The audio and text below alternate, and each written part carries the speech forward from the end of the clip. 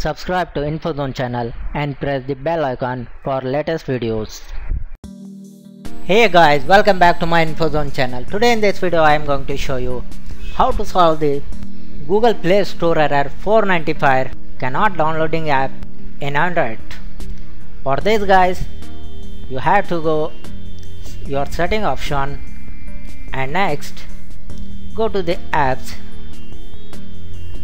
and next go to the all apps and here guys scroll down and find the Google Play Store.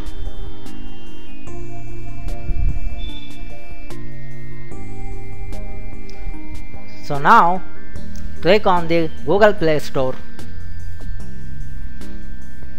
and here clear the caches and clear the data, and after this click on force stop and next go back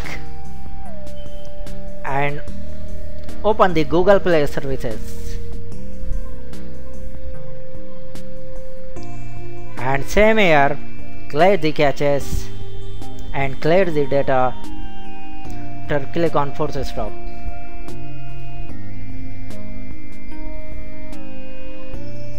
And after guys restart your mobile phone.